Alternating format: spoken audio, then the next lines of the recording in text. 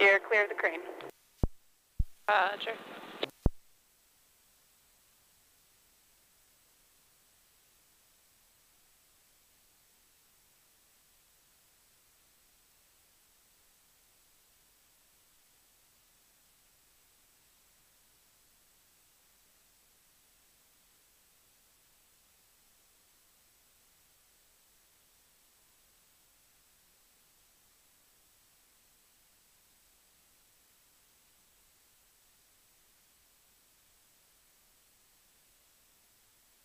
Clear the stern. Roger.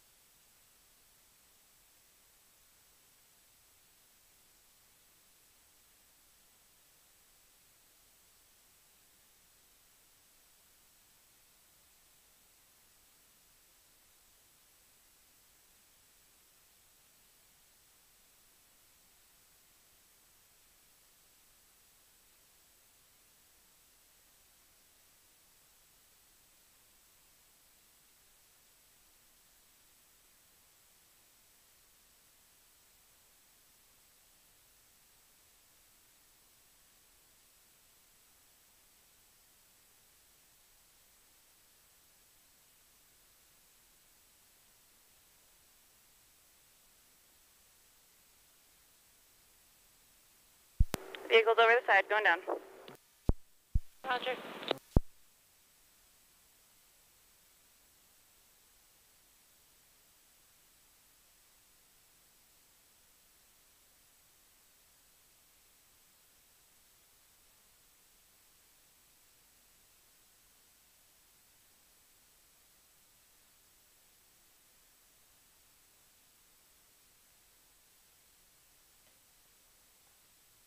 This is an audio slate for dive 1890. UTC time is 040924. Mark.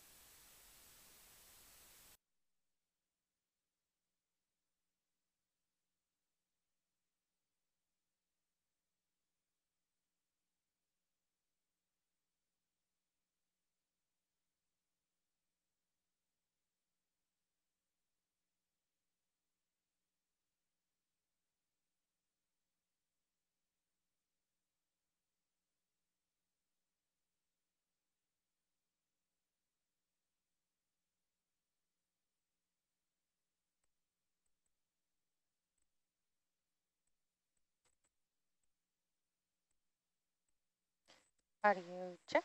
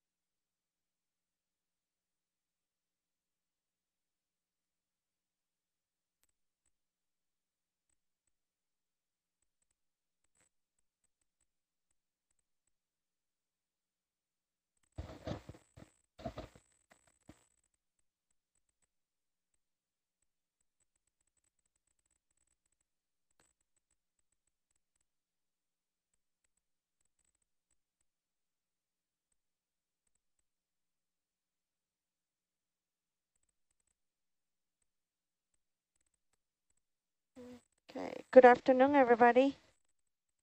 How are we doing? Pilots, how are we doing? We're doing great. Did you notice the little treat I left for you guys in the back row there? That was you. That was very You are very so nice. sweet. That's Thank you. the It has worst, my name on it. worst selection of Canadian candy I could offer. Thank you, Trevor. Thank you. Thanks. It's a glowing review. I think so. Especially after the tryptophan-induced semi-coma from our wonderful chefs on board, one of whose birthday it was. Yeah, Alex had a birthday. Yeah. Yeah, happy birthday to Alex.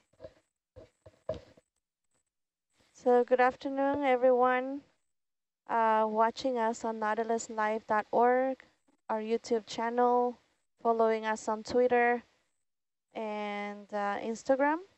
Thank you for being with us. We're about to start our 7th dive on Don Quixote Seamount in Papahanaumokuakea. Did I say it right? No. It's getting there. I'm sorry. Okay. Papahanaumokuakea. Okay. Yeah, that's it. You're getting it. A marine national monument. Yes. We are very excited about this dive. We are coming back to this seamount because we saw a very abundant communities of corals and sponges. So we're very excited about this. Chris, can you tell us a little more about our dive? Chris, you're not on SPL. Nope. As a heads up. You turn your mic on. That's my fault. I had to turn off all the SPLs back there to get rid of the hot mic. There. Yeah, you're on now. Am I on now? Yes. Yep. Oh, okay. Some people probably would want that to remain off, but we'll see. No. Your fans are ready to listen to Chris. Well, you know, the other day on this site, I guess we just decided that we hadn't seen enough sponges and corals, so we just needed to see a few more. That's not quite right, so I better give the true story. We think just looking at the topography, which I studied quite a bit after the dive because I'm always trying to figure out how to predict these areas, I think we came pretty close to defining the upper boundary of that really spectacular community that we dove on, what, a couple days ago now, or I don't know. Yeah, 2 days, yeah. day and a half. And we may have landed at the lower boundary because there's definitely a change in topography below it. But we need to be sure because these communities are so important. We need to really nail down exactly what type of topography was obviously suitable for something like that to develop. So we made a decision and we looked at our timing and we think we can add this extra dive and not really lose any more on this trip because we had some buffer days built into the schedule. A couple of them were just burning one buffer day, that's all. Yeah. And so we're diving today on the same site, but we're going about 1 kilometer further down slope from our start point. And then we're going to transect up toward the start point of that dive and intersect it and overlap it by maybe about 100 to 200 meters to make sure we have overlapped it. And then that's where we're at. So okay. That's the point of the dive. So it's going to be a little bit deeper, slightly deeper than it was. We may wind up landing on a nodule field. Ooh, a nodule field. Yeah, so we might try to grab some nodules for Beth too, because it's kind of a little flatter area, and then it starts up slope a little bit toward our previous start point. So what did we cover? We covered from about 1900 and up last time? Let's see. I think so. We started, let me get this light on. How do you turn this thing on? Oh, I think, there we go. Got it. Okay. Let's see. Today we're starting at 2140 meters or 2,140. And the other day we started at just under 2,000, I think, and transected up to about, what was it, 1,800 some odd or something like that. Oh, okay. So it wasn't particularly steep topography. You know, it was gradually uphill. So I'm pretty excited about it because we actually get a chance to, with this particular community, to actually define its bounds, which is extremely important in my mind. Yeah. So it's a bit sciencey, but that's what we're here for. We're all about sciencey. Yeah, so that's what we're doing. Hey, back row, if you guys are interested, we do have the dive tracks and bathymetry and all that in a scene if you want to show people where we were. Yeah. Absolutely. That would be wonderful. Yeah, thank you, Aaron. Yeah, I'll just have to work with video to get the screen switched over. Thanks, Aaron. Okay. I can do that. Which one is it? Yeah, these seamounts have really interesting What am I looking topography for? that we're exploring. This last one was a I guyot, is it, right? oh, Yeah. That's the one. Guyot's a flat top seamount for those who may have forgotten. It means it was at the surface at some point in the last 80 to 100 million years. And that's why it has a flat top.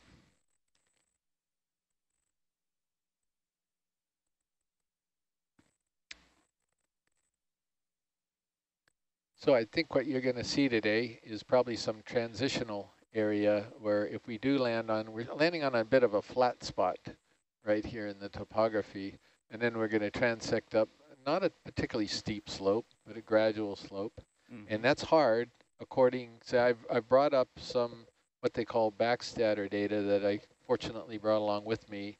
Backscatter is how sound is interacting with the substrate, and it can tell you how hard or soft a substrate is. This is from a survey back in, oh, I'm going to get this wrong, 1980, 1990, called the Gloria Side Scan Surveys throughout the Hawaiian Islands and elsewhere. And I clipped out that data for this particular area, and I looked at it. And where we're landing here is sort of hard, which it could be if there were nodules there. But then when we go up the slope, then it's harder. You can clearly see that. So we may get into some corals up that slope. Cool. But probably not as many as we saw yesterday until we actually get up further.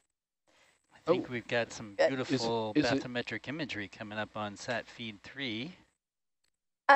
If you look at the quad on satellite feed 3, so PC1 for people who have that back there, it's the map that Aaron's talking about. It really is beautiful, actually. Like, it's really Let cool. me know if you're having problems accessing it, back row. Yeah, we could. I'm looking over at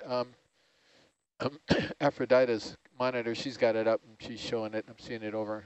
I don't know actually how to switch to my quad screen in front of me, but I can do it for you. Oh, okay. Yeah. 1 second. Is that our current dive? You can show. So our current dive is the purple. Oh, and the previous one was the other purple. Yeah, that's the one we finished. So you can see right the on. drop down, Burke's Trail, and then going back up. Right, because we're trying to find the lower limit of this stuff, correct? Correct. Yep. Great. Yeah, so with that one, with the different colors of bathymetry, that's just showing we are diving on Don Quixote, which was mostly mapped by Okeanos Explorer. So the kind of more pastel colors were the existing data. And then when we finished up the dive a few days ago, we ran a track line out over specifically to cover some gaps in their data. So there was that kind of big gap there. And because we were running south to get out of weather, we had the opportunity to cover that gap in their data. So now it's nice and continuous. Nice. It looks really good. Yeah, it looks marvelous.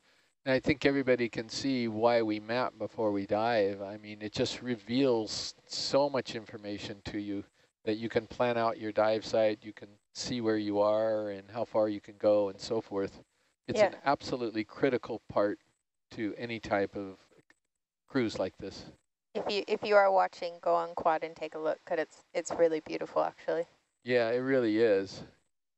This is such a massive seamount. I feel like we could just be diving on this one. I know, entire like cruise. that's an entire dive track. It looks like a little small. squiggle. Yeah, it's just a wee little spot, and that was what, 12 hours? I can't even remember. Yeah. That's between that those was purple, 12 hours. Purple, the white pyramids. lines. The white line, yeah. Oh, the white line. Oh. Yeah. The vertical ones are just the up and down when we were ascending and descending. So we ascended, on the lower white line and then ran along the bottom and then ascended through the higher white line. That's cool, the mapping software plus the USBL pings. Our viewers can see this colorful map, right? We just take it from on quad 3, on quad, on their nautiluslive.org or channel 3, if you want to look on channel 3 on the main page. Yeah, so it'll be in that bottom left-hand corner.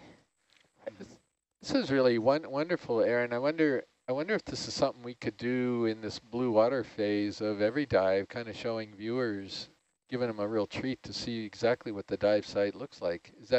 Would that be possible, or am I asking too much? Oh no, we're totally ready for it. It's easy peasy. Okay. Oh, you have all the whole story so far in here too, so it's pretty cool. Let's go over that. See some of our early dives. If I turn them on, you can see them. This is really cool. How's this stuff doing? How are these things going? Yeah, and that was Ha'aheo. Yeah, so Ha'aheo, we had 2 dives as well on the southern ridge. Yeah. Didn't produce tons of stuff. But then I think this one did produce some interesting corals and things up here. If that was Coral Canyon on Ha'aheo dive. Yeah, I think also. so. Yeah. Which one was that, the north or the south dive? The north one. So up here? Yeah. Yeah. So once again, a really sharp ridge, and that's what we are targeting on this cruise. You may ask why. Well, these sharp ridges basically, in our opinion, offer the best of all worlds, because we do not want to get too close to the cap or the flat top of the seamount, because that's carbonate, we assume, manganese crusted carbonate, and it's useless for dating purposes. There's, and the geologists on board, they have to have rocks that are basalt and have certain types of crystals in here in order to be able to determine the age of the seamount. If we go down on these ridges, a lot of the really optimal rocks have persisted. A lot of the softer rocks have eroded away, and that's what creates sort of these landslide sections in between these ridges. But those ridges are very durable and they remain. And also these are areas where you had active volcanism oftentimes, and you can find pillow lavas up there. In addition, these ridges seem to have a, and if you get the right ridge, and we're still trying to figure that out, you can find wonderful communities of animals on these. It seems like it's a very optimal habitat, because I think it accelerates current flow, and these are a lot of filter feeding animals, the sponges and corals we saw, and they like it when the current's going fast, because they can eat faster. They can eat more. There's more food available. Thanksgiving every day when the ridge there. Right. So Aaron, the nav team creates these maps during the mapping portion, correct? Yeah. What exactly, how do you do that in layman's terms? Well, we acquire the data with SIS, that's the Kongsberg software that displays on the screen. And then this processing suite, we use the QPS processing suite, which is Chimera is the processing software, and then this is Fledermaus. This is just visualization software, and it just it's just basically taking XYZ data, so latitude, longitude, and depth, making a grid out of it, and then projecting it in 3D. But it's software, it's the specialty of like the formats and stuff that not every software can read. So you can't take a Kongsberg file into just any old geospatial software, so you need kind of a hydrographic specific software. But then it's pretty straightforward. It just reads it in as XYZ data, puts it in 3D space, and something like Flatermouse other file types. So at the end of a dive, the science team does these kind of automated dive reports, and one of those is the Herc position, right? So it just comes in as a text file. You can build up pretty cool complex scenes